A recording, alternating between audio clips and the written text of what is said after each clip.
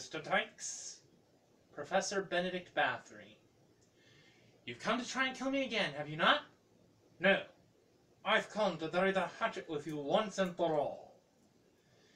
You have invented a sunscreen where any and all vampires now have the ability to walk forth in the daytime without bursting into flames. And me, being the man that I am, I feel that I have to do whatever is necessary to keep an unholy breed of creatures from wiping out all of mankind.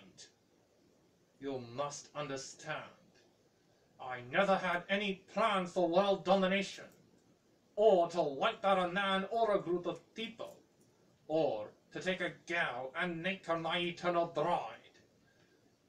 I just wanted to invent a sunscreen that vampires could use to walk forth in the daytime without spontaneously combusting. You claim I am evil, but I am not.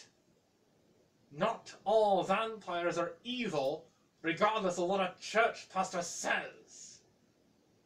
Evil comes from the heart, not the species. What about all the times you tried to kill me?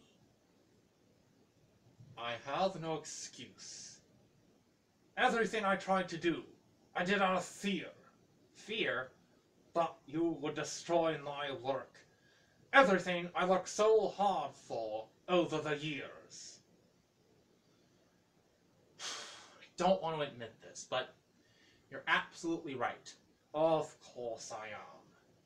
I guess when it comes right down to it, I let my self-righteousness and my compassion for mankind put into one get the best of me, and I wasn't thinking clearly. And I offer you my sincere apologies. And I accept. And I hope you will accept my apologies for all the times I tried to kill you. I do. I forgive you. I accept your apologies. All's in the past. We've buried the hatchet, and now I hope that you and we can become great friends. I would like